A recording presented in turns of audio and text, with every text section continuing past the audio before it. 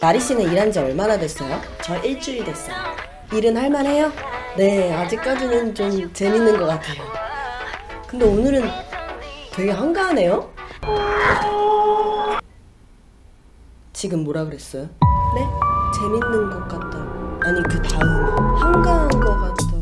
되게 한가하네요? 거기 본사죠? 원두 추가 발주할게요. 지금 당장 보내주세요! 점장님 왜 그러세요? 나리씨는 전 직원한테 전화 돌려서 지금 당장 나오라 하세요! 네? 점장님 저 뭐하면 돼요? 닥치는 대로 아무거나 만들어요 지금! 속보입니다. 서울의 한 카페에서 입사한 지 일주일 된 아르바이트생이 금기업 공문을 어겨 섭시간에 주문자가 몰렸습니다. 딴데 가자. 그게 되게 한가하네요? 되게 한가하네요?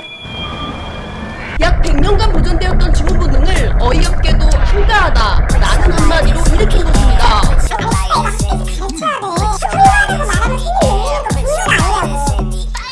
정부는 빠르면 금준으로 알바생의 대학금지 법안을 통과시키기로 했습니다.